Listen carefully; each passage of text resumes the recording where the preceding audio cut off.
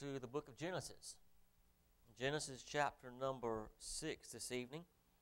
We're going to spend some time looking at the flood tonight. We're not probably going to deal with all of it, but some things I want to point out to you that you may not have noticed before. Once again, we're studying our Bibles. We have started at the beginning because that's the best place to start.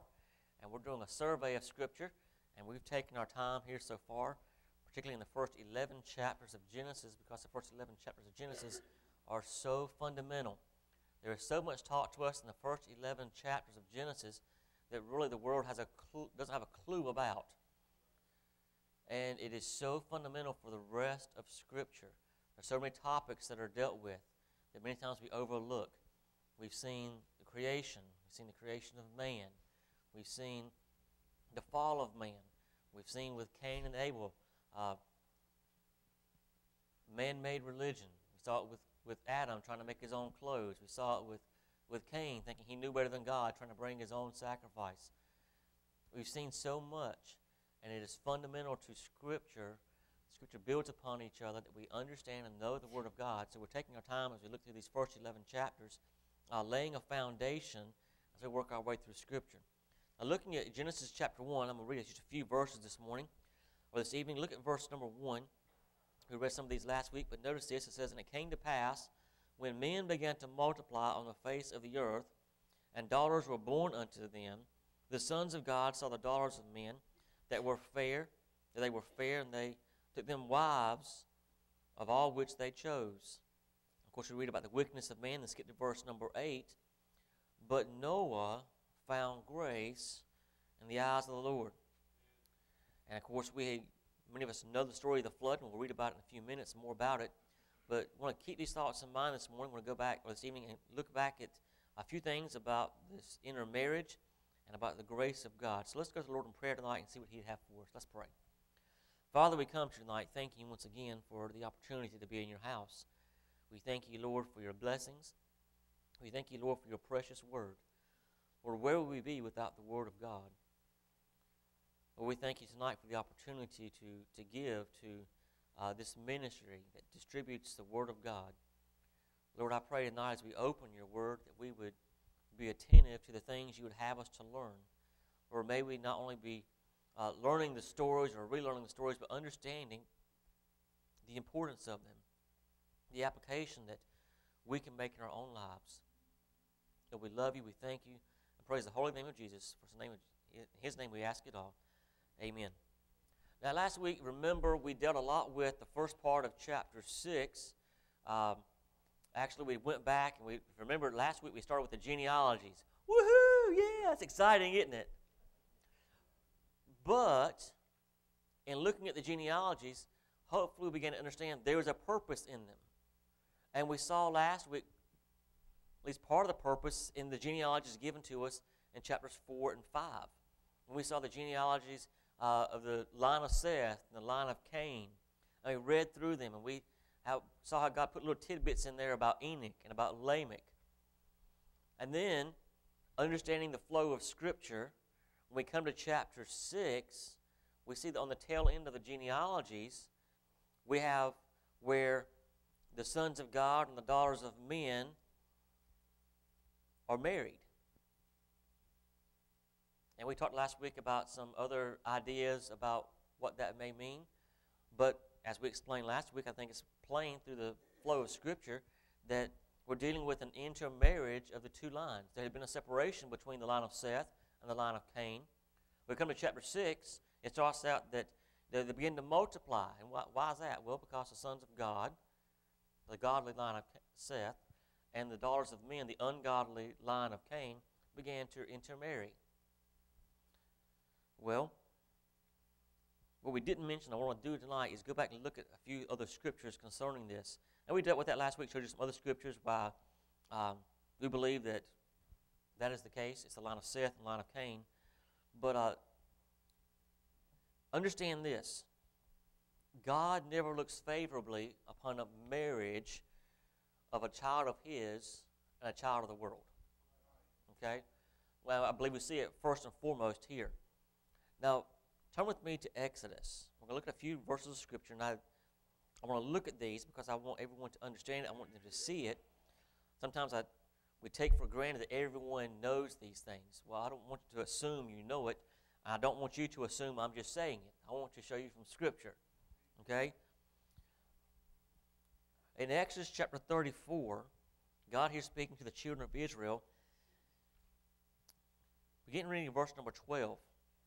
It says, "Take heed to thyself, lest thou make a covenant with the inhabitants of the land, whither thou goest, lest it be for a snare in the midst of thee." So understand, he's warning them about they're getting ready to go into the land, some things they are not to do. They're not to make a covenant with them. Continue reading verse 13. "But ye shall destroy their altars, break their images, and cut down their groves. For thou shalt worship no other God. For the Lord, whose name is jealous, is a jealous God. Lest thou make a covenant with the inhabitants of the land, and they go a-whoring after their gods, and do sacrifice unto their gods, and one call thee, and thou eat of his sacrifice. And thou take of their daughters unto thy sons, and their daughters go a-whoring after their gods, and make thy sons go a-whoring after their gods. Thou shalt make thee no molten gods." Notice here, in the midst of this command, this warning, what is in the middle of it? That they shouldn't intermarry with the Canaanites. God never looks favorably upon his child marrying a child of the world.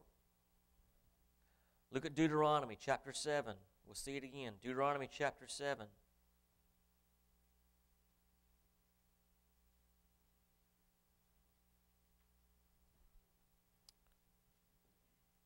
Again, reading in verse number 1, it says, "When the Lord thy God shall bring thee into the land whither thou goest to possess it, and hath cast out many nations before thee, the Hittites, and the Girgashites, and the Amorites, and the Canaanites, and the Perizzites, and the Hittites, and the Jebusites, 7 nations gather stronger and mightier than thou.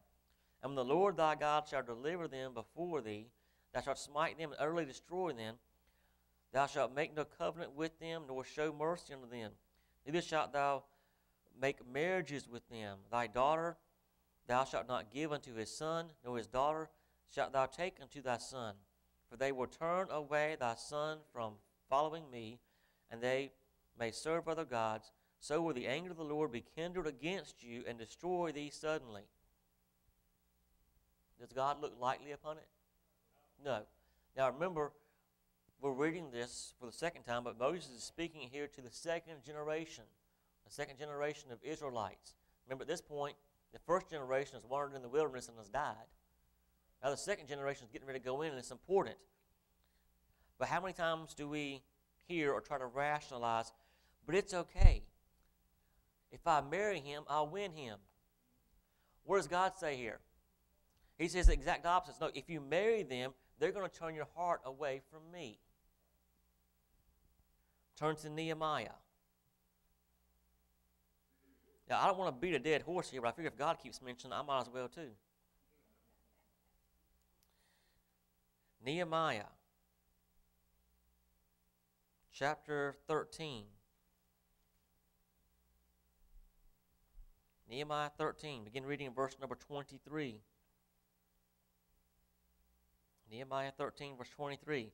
"In those days also saw I Jews that had married wives of Ashdod and Ammon and of Moab." Were they told not to do that? Oh, okay. Just want to make sure you're paying attention. "And their children spake half in the speech of Ashdod, and could not speak in the Jews' language, but according to the language of each people. And I contended with them, and cursed them, and smote certain of them, and plucked off their hair, and made them swear by God, saying, Ye shall not give your daughters unto their sons, nor take their daughters unto your sons, or for yourselves. Did not Solomon, king of Israel, sin by these things? Yet among many nations was there no king like him, who was beloved of God, and God hath made him king over all Israel. Nevertheless, even him did outlandish women cause to sin. Shall we then hearken unto you to do all this great evil, to transgress against our God in marrying strange wives?" Is God making a point for us? Okay. Let's turn to 2 Corinthians, a New Testament passage with which we are probably very familiar. 2 Corinthians chapter 6, verse 14. Be ye not unequally yoked together with unbelievers. For what fellowship hath righteousness with unrighteousness? And what communion hath light with darkness? And what concord hath Christ with Belial? Or what part hath he that believeth with an infidel? And what agreement hath the temple of God with idols? For ye are the temple of the living God. As God hath said, I will dwell in them and walk in them, and I will be their God, and they shall be my people. Wherefore come out from among them, and be ye separate, saith the Lord, and touch not the unclean thing, and I will receive you, and will be a father unto you, and ye shall be my sons and daughters, saith the Lord Almighty. Here in 2 Corinthians, we have simply the principle of separation. Many times we apply it to marriage, and we do it rightly so, but it's not the only application of it. But being separated. Understand here, as we look at Scripture, God does not look favorably upon a marriage of a saved individual and an unsaved individual. I think he warns us over and over again that yes, you may think you're going to win them, but I'm telling you, I know the opposite's going to happen. Instead of you pulling them up, they're going to pull you down. Okay? Now, once again, I don't want to assume you know it, and I have a twofold purpose. I know, there's not many folks in here who aren't married, but most of us in here have children. And we need to train our children these principles of God's Word. When they begin looking for that husband, that wife, they need to look for a Christian husband, Christian wife, a godly man, a godly woman. That is the marriage that God will bless. And we need to train them in that direction. We can't assume that they're going to do what's right. In fact, we need to assume the exact opposite, because we're all sinners, and we tend to fall in that direction, don't we? So as we see here a principle laid out for us beginning in the book of Genesis, God does not look favorably upon an unequally yoked marriage. Let us be careful to not only understand it, but to teach it to the generation that falls behind us. Now, as we continue looking here, we're going to come to verse 6 and verse 7. We see, of course, that the Lord is going to bring judgment upon the earth, because, as he said in verse 5, it says, and God saw the wickedness of man was great in the earth, that every imagination of the thoughts of his heart was only evil continually. So we see that the world is going to be judged because of the great wickedness that is in the earth. There's a climax of wickedness and depravity here, and because of that, we're going to see, as you know, God is going to send a flood upon the earth. He's going to judge the world for its wickedness. But we see in verse number 8, but Noah found grace. He found grace in the eyes of the Lord. What is grace? Someone tell me, what is grace? Unmerited favor. What did Noah do to earn God's grace? Nothing. You can't earn grace, right? By definition, you can't earn it.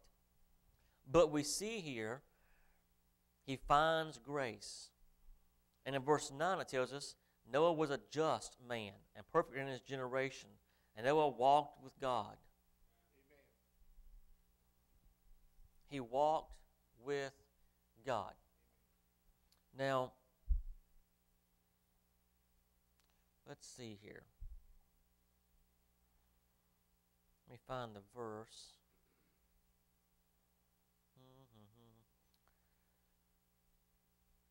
Can't get my eyes on it. My bifocals aren't working.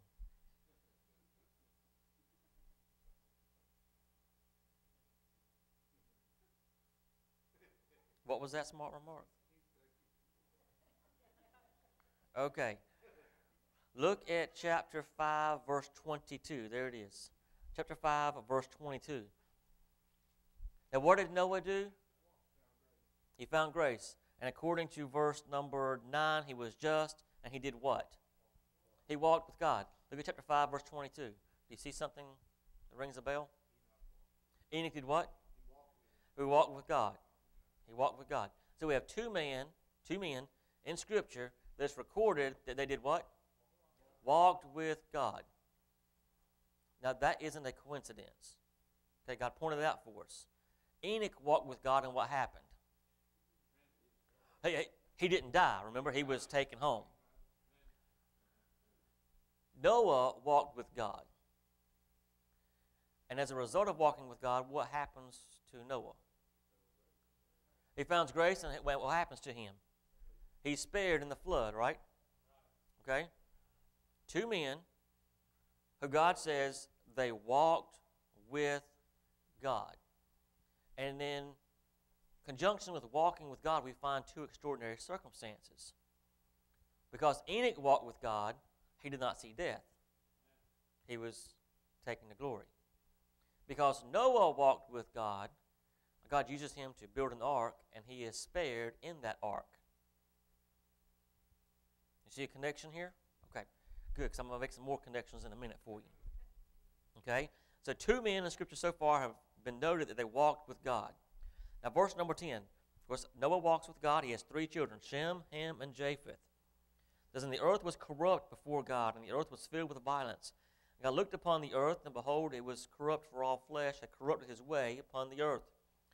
And God said unto Noah, the end of all flesh is come before me. For the earth is filled with violence through them, and behold, I will destroy them with the earth. Make thee an ark of gopher wood. Room shalt thou make in the ark, and shalt pitch it within and without with pitch.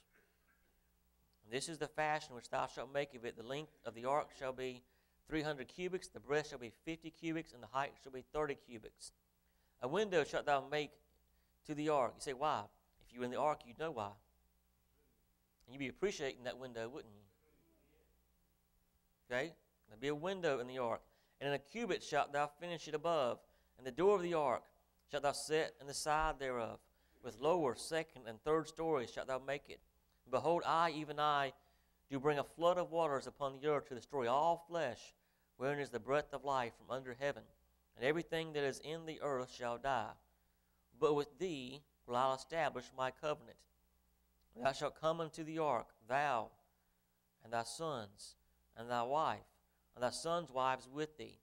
And of every living thing of all flesh, two of every sort shalt thou bring into the ark, to keep them alive with thee. They shall be male and female, of fowls after their kind, and of cattle after their kind, of every creeping thing of the earth after his kind. Two of every sort shalt come unto thee, to keep them alive. And take thou unto thee of all food that is eaten, and thou shalt gather it to thee, and it shall be for food for thee and for them. Thus did Noah according to all that God commanded him, so did he. So we have God's commandment here for Noah to build the ark. Noah is selected. He finds grace in the eyes of the Lord. Notice because of that, as we made note of in verse 9 and 10, Noah is a just man. He is perfect, meaning he's complete, he's mature, and he walked with God. Something that's only said so far of one other man, that being Enoch. Now we see the conditions in which he builds this ark. We see the wickedness of man, and we see the directions that are given. The directions are very clear. An ark made of gopher wood. The size of the ark, using feet, because we're more familiar with feet than cubics, assuming a cubic is approximately 18 inches, you're looking at an ark, a boat being 450 feet long, 75 feet wide, and 45 feet high. Okay? More than likely, it was just a square boat. You know what the intent of the ark was? To float.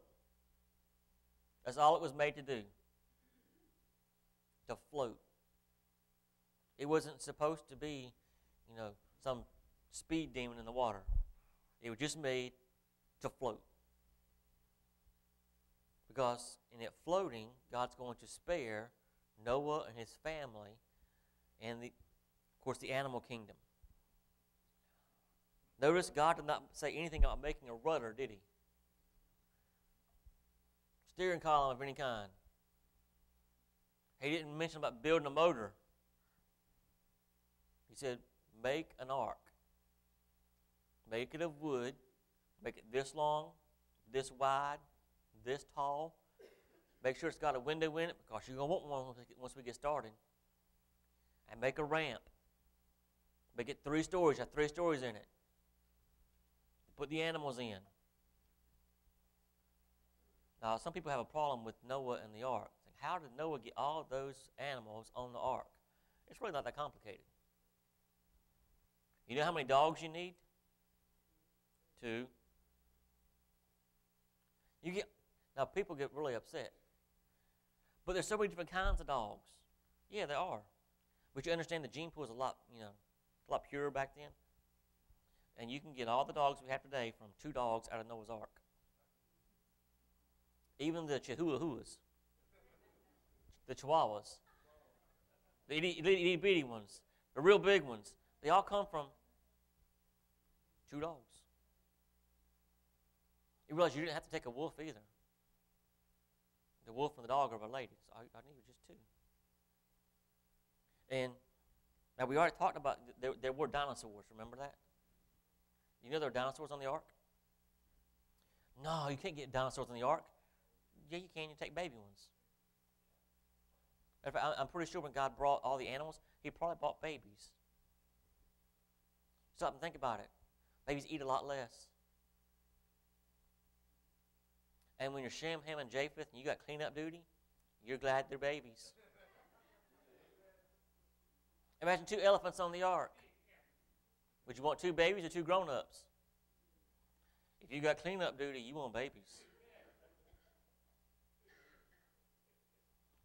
Now, I know it's kind of funny, but we're being very practical here, right? Many times we think about, and we see in Sunday school, the actual pictures of the big animals coming. I don't think God brought the adults. I think he brought the babies. He just made sure he had a pink one and a blue one, and we're all good. Right? Now, not only do we think about it practically in the fact that they would eat less, they would mess up less, but babies are also much more resilient. Now, I don't get the impression from the account of the flood that the flood was a flat, calm sea. I get the idea it was very rough. If an adult falls down and a child falls down, which one's getting up quicker? The child. What's the adult going to do? Lay down and think about it a minute. Right? How many times do you see, even around here, kids are running, and then they go to full steam and then wipe out. And you're thinking, oh my goodness, they've broken an arm. No, they jump right up and keep right on going. If it happens to one of us that are grown up, we broke an arm or thought we broke an arm or we twisted something, and we're real slow to get up. Does it not make sense that when God brought the animals to Noah that he probably brought the babies? Now, it doesn't say that, but this should be practical. He didn't have to bring every, what we call species of animal. That's a man-made term. He just brought one of every kind. Because out of that kind could come all the different variations. So he selects Noah. He's given him directions on how to build the ark. And notice in verse number 14. Make thee an ark of gopher wood, rooms shalt thou make in the ark, and shalt pitch it within and without with pitch. He is to pitch it with pitch. Pitch is from the Hebrew word kaphar, K-A-P-H-A-R, with the transliteration. It's the same word as later translated atonement. It is atoned within and without.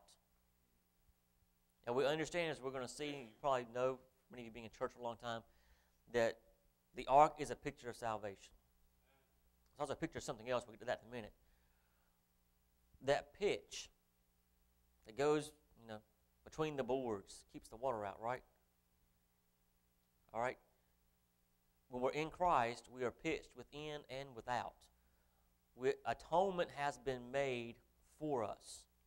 We have here that picture of the pitch being used in the ark. Now, let me give you something else real quick. I need some volunteers. I need Enoch. Who wants to be my Enoch? Keith? Okay, Keith is Enoch, so come on up, Keith. Who's Enoch? I mean, who's Moses? Oh, not Moses. We're not Moses yet. Who's Noah? I got Enoch. I need Noah. Oh, Terry is Noah. Okay. All right. So here we have Enoch. Okay? Enoch's over here, and we got Noah coming over here. Not Methuselah. Noah. All right? Now, what do these two men have in common according to Scripture? They both walked with God. Right? Okay. Now, what is this man going to do? He's going to build an ark. Okay? Now, we know from our study last week that this man has a grandson, right? I believe, Methuselah. And Methuselah's name meant what? If you don't remember exactly, just give me the gist. When he dies. Okay, basically when he dies, judgment is coming. Okay? Now, Enoch, he already knows what's going to take place. He might not know the details, but he knows when Methuselah dies, judgment is coming. In fact, the New Testament tells us Enoch even wrote a book. Okay? Talking about the judgment of the Lord coming. You're a smart dude, you know that? But not only that, he walked with God. He knows judgment is coming, right? Now, not only does he know judgment is coming, but so does Noah. And God tells him, you're going to build an ark. That's how I'm going to spare you. Now, both of these men walked with God. Judgment is coming. What happened to this man? Okay, raise your hands. Because you're going to point up, because God's going to take you home, right? No, he escapes the flood. Understand that? He escapes it. God takes him home. He doesn't die. God takes him home. What happens to this man? Okay, he is also spared, but how? He goes through the flood. So point that way because you're going to go through it. Okay? So both of them are going to be spared, are they not? He is spared. This is like the YMCA, isn't it?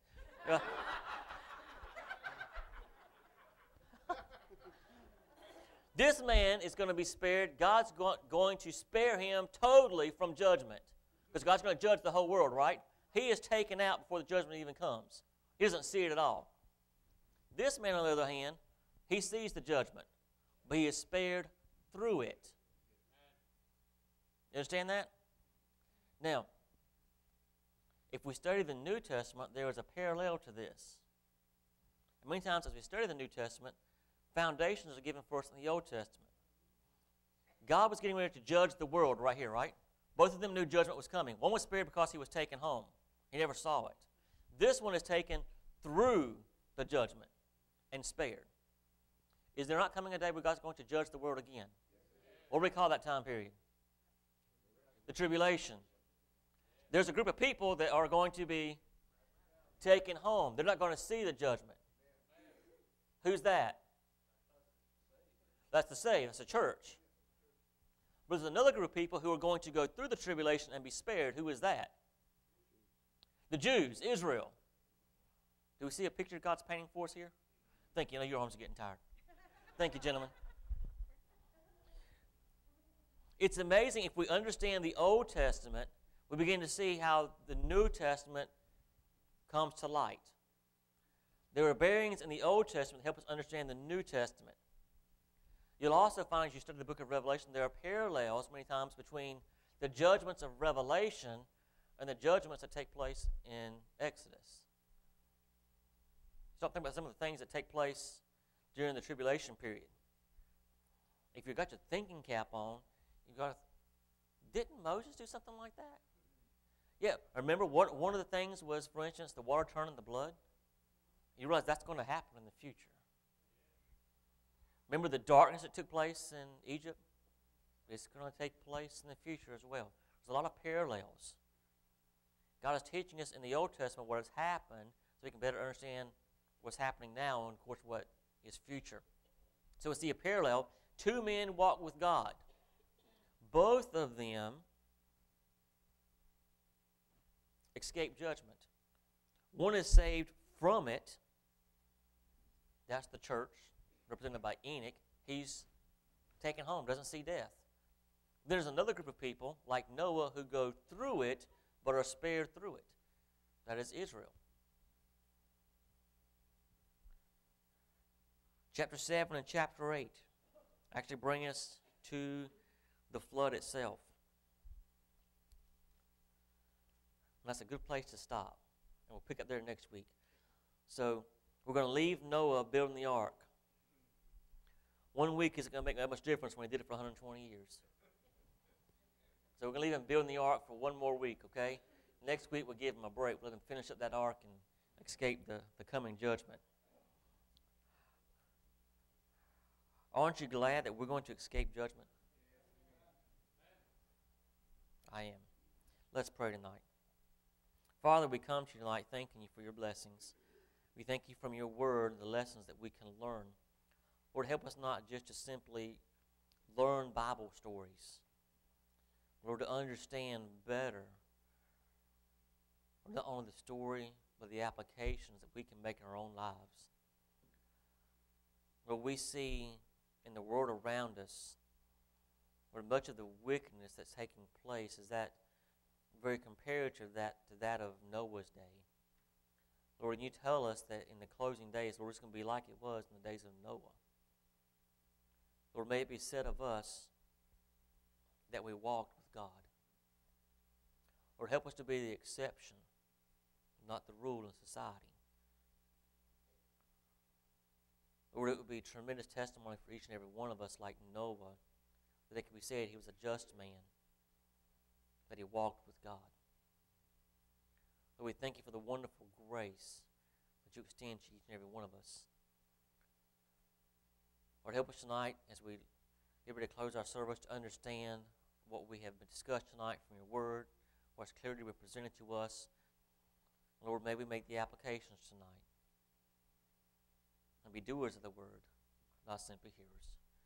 We love and thank you for all these things. In Jesus' name we ask it all. With heads bowed and eyes closed, I ask Miss Jane just begin to play. I ask you to stand to your feet. I don't know what the Lord may be dealing with you about tonight, but we're going to have an invitation.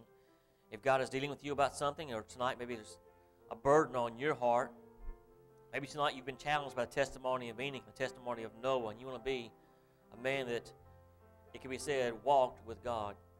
Wherever the situation is, I'm going to ask you just to, in the quietness of the invitation, to do business with God. For you to come to an altar and talk to Him, you can do so. But as she plays tonight, you do business with Him.